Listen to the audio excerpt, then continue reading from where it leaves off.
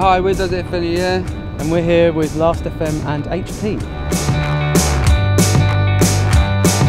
There was one gig we did in Serbia at Exit, and it was just as soon as we walked on, it was just everyone was there, wasn't it? Yeah. And everyone was in place, and timing was just right. You know, we were on at like 1 in the morning or something, so everyone was just like at their sort of peak, and I don't know, it just Plus the setting was good. It's Exit Festival's like a castle on a mountain, on a hill, and there's like 20,000 sort of Serbian people going crazy. And that festival like stopped at 3 in the morning or something. So it was like we were headlining it. You know, at a festival where you wait for the headliner and there's like the magic in the air. We were that band at that moment. So we felt the magic and the audience felt the magic, and then we're on. And it's like exactly what we always wanted to do. Now we want to do it at Reading. Yeah. We've got one goalpost. That's Reading Festival. Yeah, pretty much.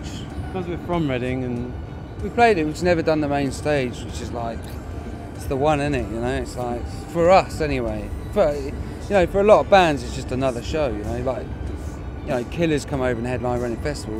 For them, it's like it's Reading Festival. You know, they go and do 1,000 gigs like that.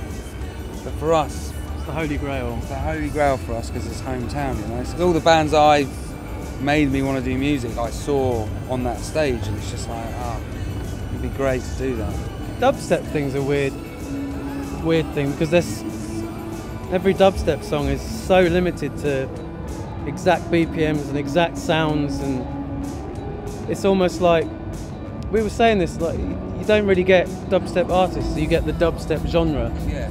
And at the head of that is Skrillex, obviously. Yeah. But you can go to a dubstep night just for dubstep, just like you went to techno nights and stuff. Exactly, yeah. But it's not really like artists who have their own vibe. It's a genre that's come up. Drum and bass did it, I guess, and techno did it.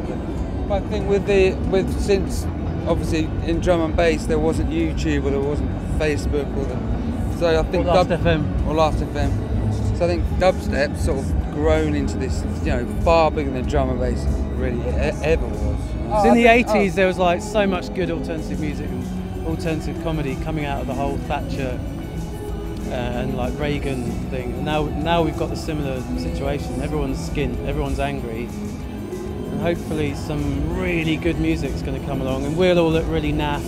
But whatever comes along is going to be really, really good. The thing, I'm really looking forward to bands coming out in the next 3 or 4 years because they're going to be wicked, you know. And yeah, it will put us on the back foot and all this. But I'm just, as a music fan, I'm like, well, I can't wait until it happens, you know. And something catches fire and it's just everyone runs with it. I'm like, yeah, and it's good. It's perfectly set up for punk because you can make music in your own bedroom. You can put it out on the internet for free. You can set up gigs really easily. It's just the music hasn't happened yet.